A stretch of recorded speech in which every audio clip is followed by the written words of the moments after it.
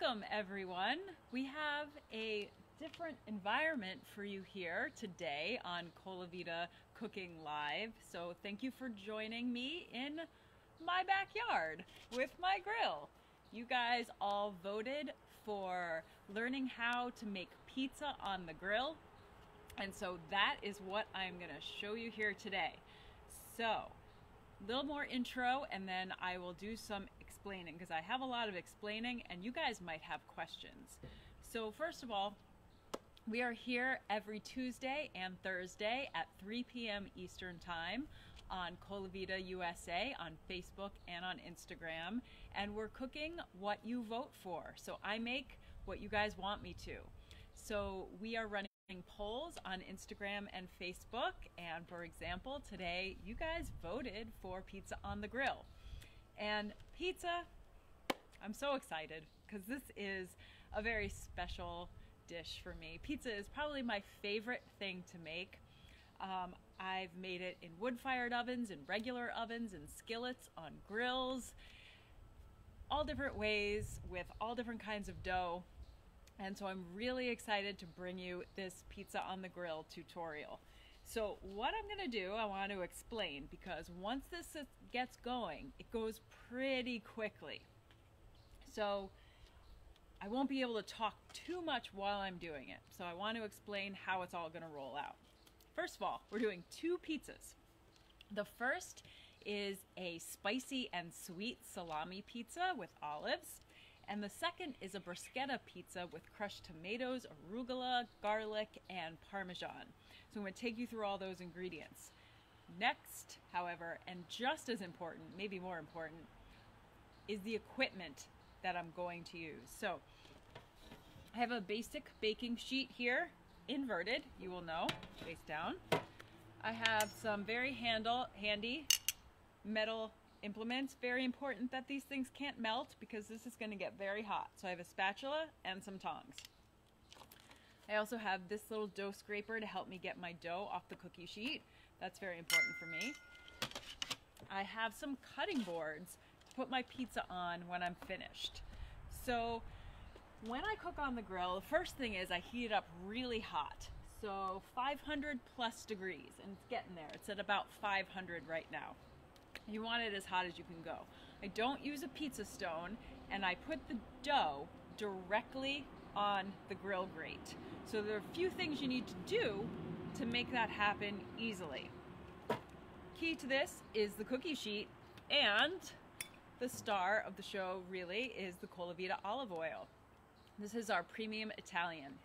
And what I'm going to do is I'm going to sprinkle some, or drizzle, I guess you don't sprinkle olive oil, do you?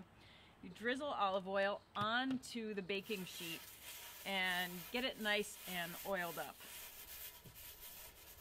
So Arlene says, this will be fun from Ontario, I believe. Ah, Arlene from Ontario, I know you have joined us before, so thank you for joining us again. I recognize that name. Mary Eileen, Sussex County, New Jersey. Nice. Welcome, Mary Eileen, and thank you for your recipe from last time. We enjoyed it so much for dinner. Okay, so I'm going to scoop one of my little rounds of dough off from the cookie sheet. Now, a word about shaping your dough when you do it on the grill. I don't worry too much about getting it round. Personally, on the grill, I like a nice rectangular shape. And I allow for some irregularities because when you flop it over, as I'll demonstrate, to get it onto the grill, things happen. It's okay. It's delicious anyway. So I press this out onto the oiled sheet like so. And I get it into a shape that closely approximates what I like. Now, what I'm going to do, you can see it's nice and loose. It's not sticking to the sheet because I oiled it. So that's going to be really important. Okay, now I'm going to put the olive oil on the top part too. And this is important because I need it oiled on the bottom so it won't stick to the baking sheet, and I need it oiled on the top because that's the part that I'm going to flip onto the grill grate, as you'll see. So I follow the rule when I'm grilling anything, including pizza, that I oil the food and not the grate. That is my practice, and it has worked for me in the past, so we'll see if it works today. Haha! Okay, so that is good. I have oil on top, oil on bottom, pizza dough on deck. Okay, so that's it for my oil. Now for this one, I am going to start with the easier one to warm up. So we're gonna do crushed tomatoes as a base. I have Colavita crushed tomatoes, and because this is a bruschetta pizza, I'm looking for those pieces of tomato. You could use whole fresh tomatoes, but I'm doing the crushed. And then I'm going to put in, I have shaved garlic here that I'm just gonna sprinkle on top. Those two things, plus some salt and pepper, are what I'm gonna put on this dough round and then bake it. So the first step is that I load this onto the grill. We are at temperature now. It's very exciting, and the sun is coming out. It's nice to be outside, isn't it? Okay, I'm gonna get this onto the grill. I'm gonna close the lid, and then I'm gonna cook it for 2 minutes. My assistant is gonna have to tell me when 2 minutes are up. All right, are you ready? Okay, here we go. I'm gonna try to stand to the side so you can see this happen. Okay, up goes the grill, very hot. You might have to help it down. Voila. Close it. 2 minutes. While we have our 2 minutes, we can chat a bit.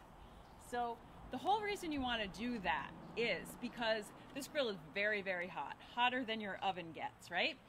So I don't really want to leave it on one side or the other for too long because it's going to burn that pizza. But if I cook it quickly on one side and quickly on the other, you're going to have a nice crispy outer crust of that pizza, and the inside is going to be super moist and airy and delicious. This is really one of my favorite ways to make pizza outside a wood-burning oven. It really traps the moisture in the pizza dough, and I think it's a fantastic way to get close to wood-fired oven pizza at home if you have a grill. Okay, now what I'm gonna do is I'm gonna put these things next to me because I need to have all of my implements ready because things are gonna move fast. Once I open that up, spoon in the tomatoes, I'm going to use my metal implements to flip it over. And then I'm gonna top everything pretty much as quickly and efficiently as possible. Try not to get crazy. You know, we wanna be safe, we don't wanna burn ourselves, that kind of stuff. How are we on 2 minutes? Almost. Almost, okay. So I'm gonna flip it over, then top it, and then I'm gonna close the lid and bake it for another 2 minutes. Also, I don't wanna keep the lid open for too long because that lets a lot of the hot air escape, much like when I talk. So,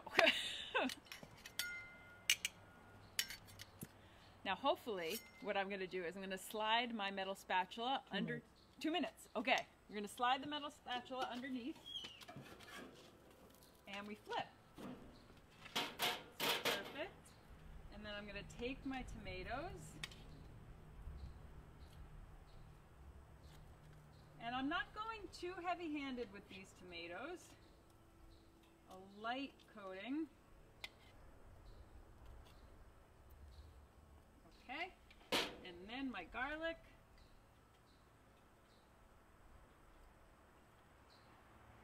Okay, 2 minutes on the clock, please.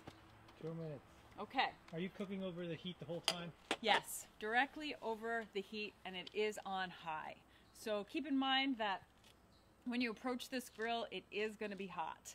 And so if you want to wear oven mitts, you're welcome to. I have very heat-resistant hands, so I don't need to. But some people are more sensitive, and so I would recommend that.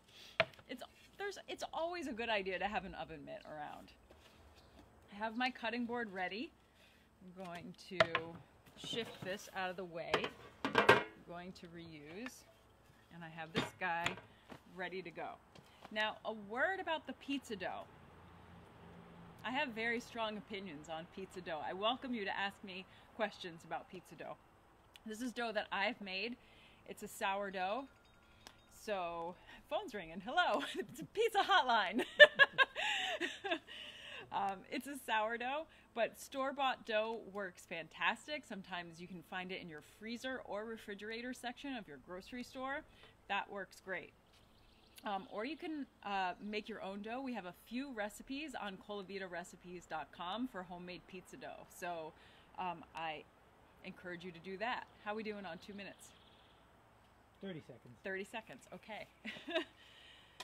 Now I really feel like the 2 minute time bracket on the top and then flip to the other is the perfect amount once you get your grill over 500 degrees. So my oven inside, you know, the other thing that this does is your pizza cooks a lot closer to an actual flame. And, you know, inside that doesn't happen. And so when I cook my pizza indoors in the regular oven, I have to cook it for about 8 to 10 minutes. And what that does is it does dry out the pizza dough quite a bit more. So this way doesn't. Have I talked 30 seconds worth? I get very antsy. Yes? Okay. Here we go. I take my cutting board over here. And then I'm going to carefully slide that onto the cutting board. Okay. Did you slice the garlic? I did. I thinly sliced it, and it's just perfect right now. We've got a little steam happening. What's up? Sliced what? Slice the garlic. Yes. And you can kind of push around your ingredients if you feel like they've, you know, escaped. So to finish this one... Somebody wants to know, where can they get flour? Oh, where can they get flour? That's a great question. So right now, I've actually had some luck at my local grocery store with getting flour. A word about flour for pizza dough. I use all-purpose flour, but what I prefer to use is the type 00 flour. It's a finer grind of flour, makes your pizza fluffier and lighter. So if you can find it, it comes in like these little bags. I really like that stuff, but all-purpose will do. I'm going to take my olive oil. I'm going to give it a little finishing drizzle. And then I have shaved Parmesan that I'm going to put on top like this. This is a simple, healthy, and delicious pizza. You've got salt from the Parmesan, you've got a little garlic, you've got olive oil, tangy tomatoes, a little bitterness from fresh arugula. And I like to put this on after because I like a little salad on my pizza. And the steam from the fresh cooked pizza is just going to release that bitter, earthy aroma of the arugula. Now, the finisher to this is a little Colavita balsamic glaze. And I'm just going to drizzle this over the top. So pretty. Come on. Yeah. And that's just going to add a little sweetness because it is a glaze, so it's balsamic vinegar reduced to a syrup consistency, but it's also still really tangy, so it's kind of the perfect situation. And this is like the Italian flag right here. I mean, it's like red, white, and green. It's beautiful, it's fresh, it's done. Easy, right? We're gonna do it again with a slightly more complicated pizza. Okay, so actually, I invent pizza recipes. It's one of my favorite things to do. And some of my pizza recipes are a little unconventional. I like to think outside the margarita recipe box, although I love a good margarita. But I like to do something a little different. I'm going to re-oil this just to make sure. Sticking is a bad thing, so we don't ever want it to stick. So for this pizza, what I did was I combined crushed tomatoes, which I'll use again, so I'm going to leave over there, mozzarella cheese, jalapenos for a little spice. It is Cinco de Mayo, everybody, so a little spicy kick. Green olives. Colavita makes packages green olives and also an green olive pate that's also really good, so I recommend either of those. I just chopped up the green olives really finely. And some salami. You could use spicy or regular. And the finishing touch, and I know you're gonna think this is strange, is maple syrup. I know. It is so good. It's like a chocolate covered pretzel, sweet and spicy. You've got cured meat, you've got cheese. It's fantastic. So, we're gonna make it happen. Okay. First thing is that I'm gonna go through the same process. So I oiled my tray, and then I'm just gonna place my second pizza dough on it. It's really easy to stretch out when your tray is oiled. Sorry, I had a mental block there. Okay. Perfect. Now these are personal size pizzas, so each of my little dough balls is about 280 to 300 grams. And I can stretch that out to about 10 inches, and that's what I consider a personal size pizza. Is this hard salami? This is, no, it's not. It is not hard salami. You could use hard salami though, if you wanted to. But I feel like with a hard salami, you might want to chop it into tinier pieces because it's not as easy to bite when you like take a chunk off your pizza. Like, you know, it's a little bit more tough. Okay, so I've got top and bottom oiled. Now, I'm gonna put everything over here. So the key to this one is do not panic. There's a lot of stuff to put on this pizza and you don't want to panic. You want to get it on there calmly and efficiently. So let's start by getting our dough on the grill. Same process. I'm gonna flip it over, so if you missed it the first time, you have a second chance to see it.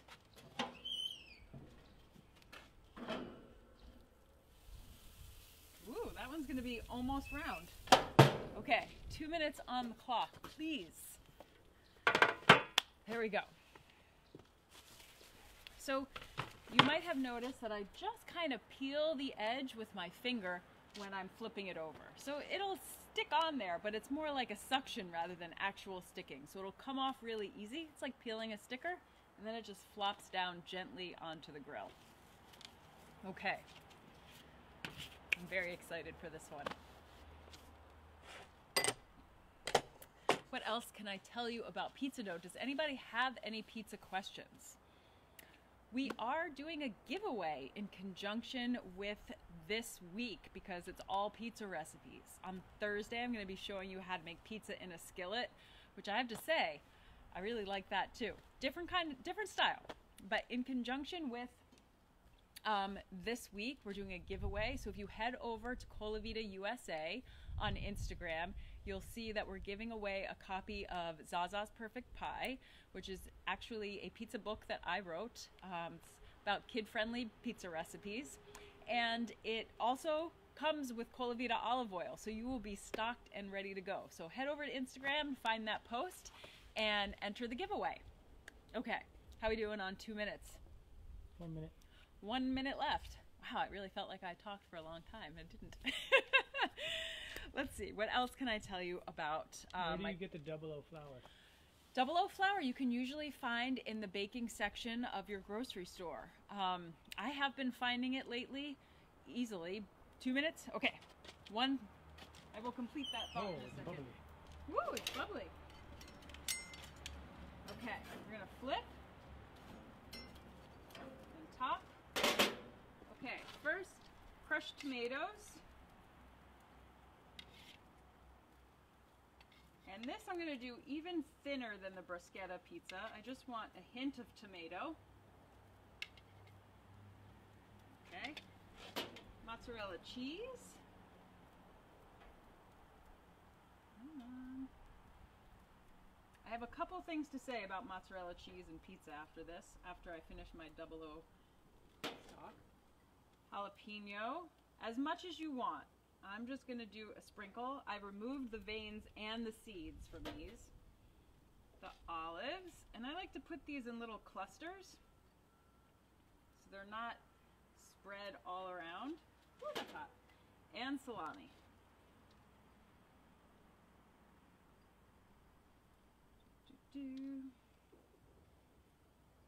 Okay. One more. Okay. Give me a minute and 30 seconds because I took a long time to top.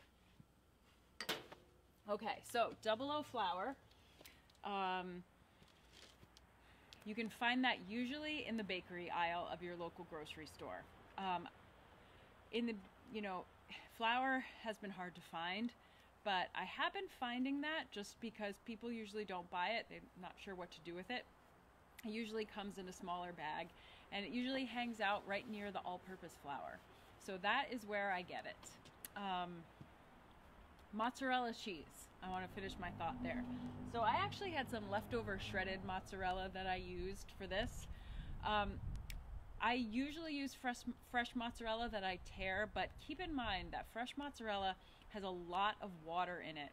So you want to do your best to buy either low moisture mozzarella, or if you do buy the fresh, make sure to drain it for at least a half an hour to get all that extra water out, because it's just going to pool in the center and then you're going to have a puddle in your pizza.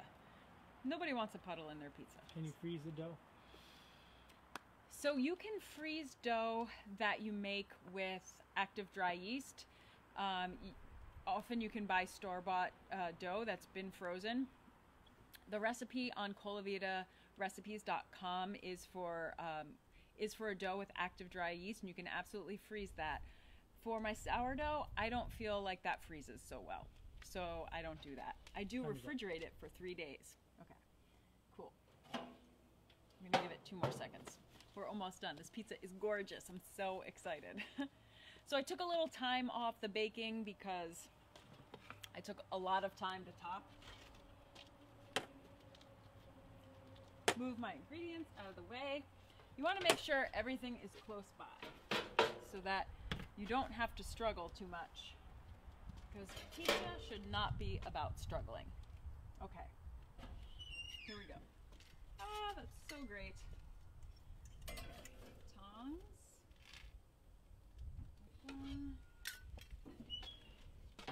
Okay, now I'm going to finish this. Okay, so this is our second pizza. I'm going to push them together so you can see them both. Can you see them both? Okay. And this is my maple syrup. This is a dark maple syrup. And I want to be careful because I just want a little bit. And I'm doing this like the balsamic glaze. And just kind of, I like to get it in the salami especially because that is just like a really good flavor. It's like candied bacon. It's kind of like a candied bacon pizza, to be honest. So there you go. That is your maple syrup. You could also use honey. That's the wrong top. So you could do either of those things. So let's review our ingredients because that is it. It's such a quick and fantastic way to cook pizza. And the only complicated part is making sure you're prepared. So all of my stuff is in little bowls. I have a little extra. I've got spoons if I need them. I've got my tongs, all my equipment, and we have both of these recipes on ColavitaRecipes.com, and they detail all the equipment that you'll need and give you instructions especially for grilling. So you will have that to take with you. So again, our bruschetta pizza, Colavita diced tomatoes, shaved garlic, shaved Parmesan, arugula, and balsamic glaze, and of course olive oil. We'll call it our sweet and spicy olive and salami pizza, has Colavita crushed tomatoes, mozzarella cheese, chopped green olives or Colavita's olive pate, jalapenos, salami, and a wee little bit of maple syrup or honey. That is the whole show, and this is dinner tonight, which I'm really excited about. I love this pizza especially. So, any other pizza questions before I close? Your last tip remaining is to remember to turn off the grill. You'd be surprised how many people and how many times I've forgotten, and to turn off the propane underneath. So those are the tips I have for you for grilled pizza. Again, remember, oil both sides of the pan, or oil that bottom of the pan, and both sides of the pizza dough. Flip it onto the grill. cook for 2 minutes with the lid closed, flip it over, top, and then cook it for another 2 minutes. And then put it on a cutting board. That is it. Mystery solved. And plus you get these beautiful little lines on your pizza. It's great. All right. Thank you guys so much for joining me here. Again, if you need a refresher on the recipes, they will be up on colavita.com. Also, please sign up for our newsletter. Please sign up for our newsletter on colavita.com so you can get updates, you can get the recap, you can cook along with us next time. And also, don't forget to head over to Colavita USA on Instagram so you can take part in the cookbook and olive oil giveaway. We're very excited about that. And I will see you back here at 3 p.m. on, what day is it? Who knows? 3 p.m. on Thursday to cover how to make pizza in a cast iron skillet. And for that, we're going to have a completely new environment, which is going to be really exciting. So I'm changing up the scene on you guys all the time. If you have any extra comments, please leave them in the comments on Facebook, and I will get back to them as soon as I can if I didn't get to them while we were broadcasting. Thanks again, guys. Happy pizza making.